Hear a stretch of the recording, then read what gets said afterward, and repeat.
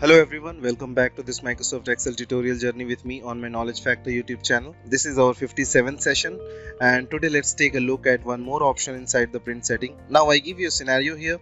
You have got a larger document but you only want to print a specific section or area of the document. I don't want to print all of it, just an area. Looking at our worksheet here, perhaps I just want to print this area, right? That's it, nothing else. I don't want to print the title at the top, the little arrow, the mean max average, my chart, the smart art. I just want to print this area right there, right? There's actually a couple of different ways to do this. The first one is really simple to do.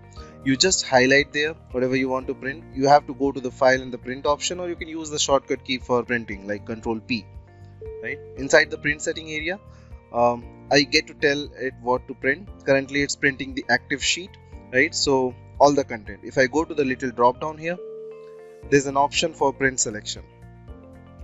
I'll grab that and now I'm printing just the selected area. That's it.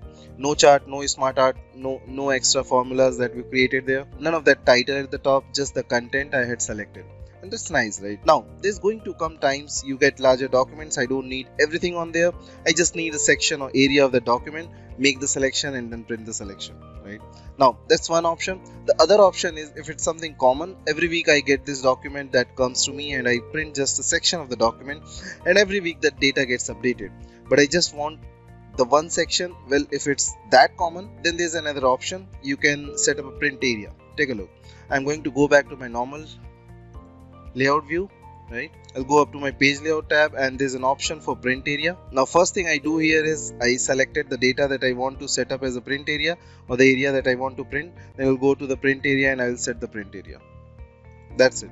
So now I could have anything selected out there, doesn't matter what, right? I can go back to my print by shortcut key again, Control P, and I get just that area. That's it. Still print active sheets. I'm not doing print selection because I had an empty cell out there selected, but if this is something common enough, set up the print area, right?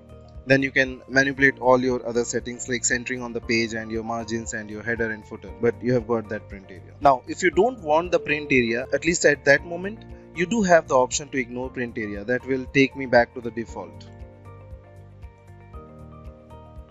right? And that way you keep the print area around when you need it. When you don't need it, then you can ignore it and get back in there, and I can just go again and uncheck that and get back to my print area. So you get a couple of options: print selection, or if it's common, something you do pretty regular, then set up a print area, manage your print settings, and you are good to go. Thanks for watching this tutorial, and as I always say, if you really liked it and enjoying this journey, then please do like, share and subscribe my channel, and also press the bell icon to get the latest content update on this channel. Alright, then we'll meet up in the next session. In case you have any questions, any concerns, then do let me know in the comment section of this video. Till the time, goodbye and take care.